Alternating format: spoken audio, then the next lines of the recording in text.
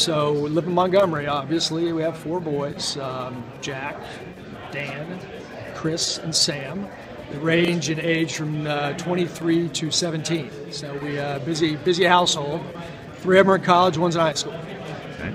And tell me about your work experience and what led you to Raycom and sure. how long you've been So actually I started with the rep firm, Blair Television, back in the 80s, and went to Raycom Sports in 1989.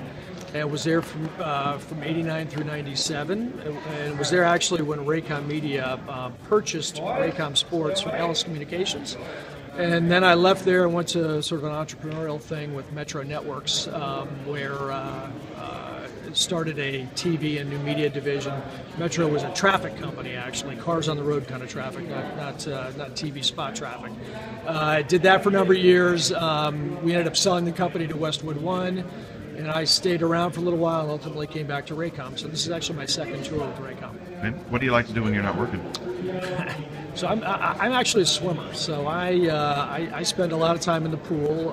We have a house down at the beach, so I like to sort of body surf and sail and ski and that kind of stuff. Definitely a water person. Favorite TV show? Real Time with Bill Maher. Why? Diverse opinions. Okay. Favorite movie? God.